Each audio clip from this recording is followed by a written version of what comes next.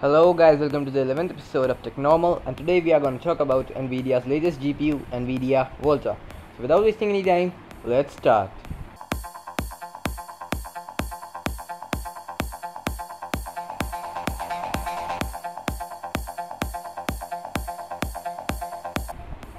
As is Nvidia's wont, the new GPU architecture is taking its name from a famous historical scientist, Alessandro Volta, which gave his name to the volt, having been a pioneer of electrical energy and its storage.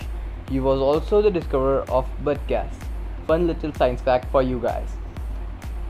The existence of the Volta design was first unveiled, at least in theoretical form, at Nvidia's Graphics Technology Conference way back in 2013.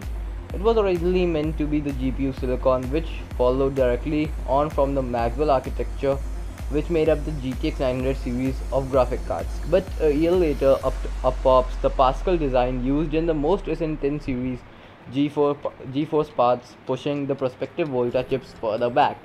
So guys, it took 4 or 3 years to develop Nvidia VOLTA.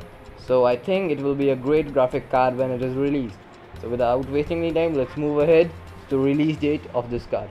This is probably the most important question of all about the upcoming Nvidia VOLTA architecture. When is it going to be launched?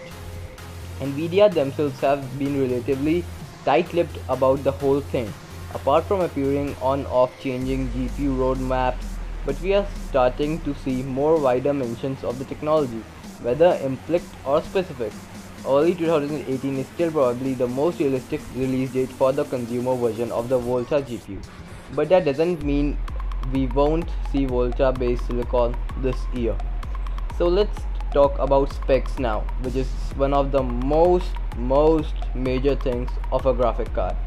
There have been many figures thrown around as to just what transistor lithography Nvidia will be jamming into their next gen Volta graphics cards, with the latest being a return to the Taiwan semiconductor manufacturing company TSMC for the manufacturing of 12nm Volta GPUs, having previously dealt with Samsung for their 14nm GP107 silicon.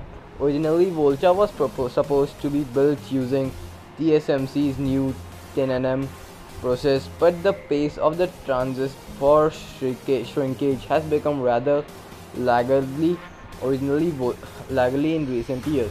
Other rumors had Nvidia sticking with TSMC's existing 16nm tech in order to be able to stick to the roadmap and get actual Volta cards on the shelves in 2018. It's now looking like something between the two.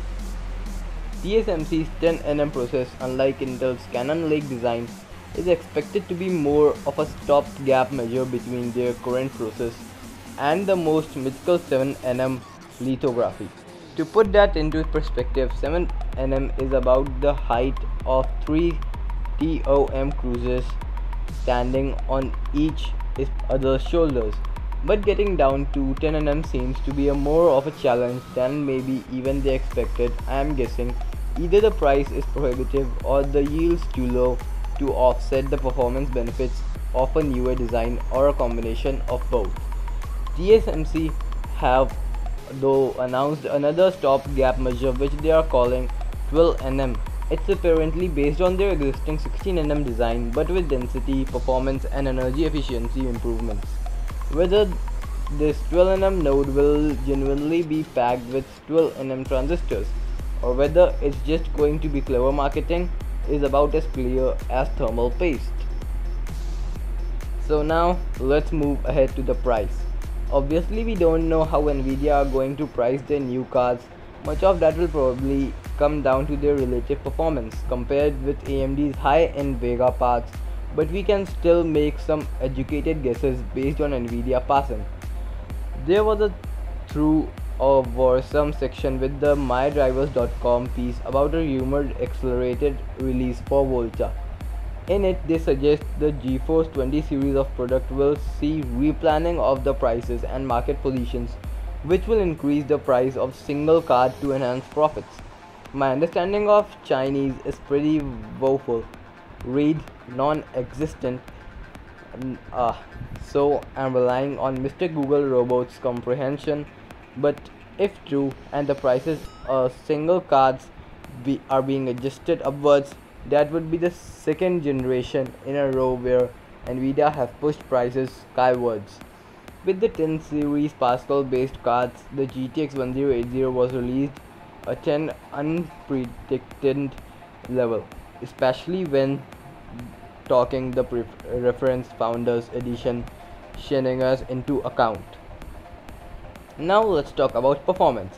Well, although we have seen reference to the GV100 Volta GPU and Nvidia's graphic drivers, meaning there must be testing going on right now, there haven't been any intriguing or approachable benchmarks leaking out to whet our appetites. That's probably down to a mixture of an intense secrecy on the part of Nvidia's engineering and testing terms, and the fact the GV100 is going to be tested on applications which are likely bear little relevance to any of the performance benchmarks we might recognize. Obviously, we are expecting increasing gaming performance from Volta, and I have already spoken about the necessity for it to be a better deal with low-level APIs of Vulkan and DirectX 12. But we should also expect some improved efficiency born both of the slightly shrunken GPU production as well as the redesigned architecture itself. So guys, this was my today's video, and in my next video I'm gonna compare AMD RX Vega with Nvidia Volta. Well, you know that Nvidia Volta specs aren't leaked, but I will compare it with the two of the information I had. So guys, thanks for watching this video, and if you like this video, please like and subscribe my channel because I do lots of stuff like this here. So thanks for watching.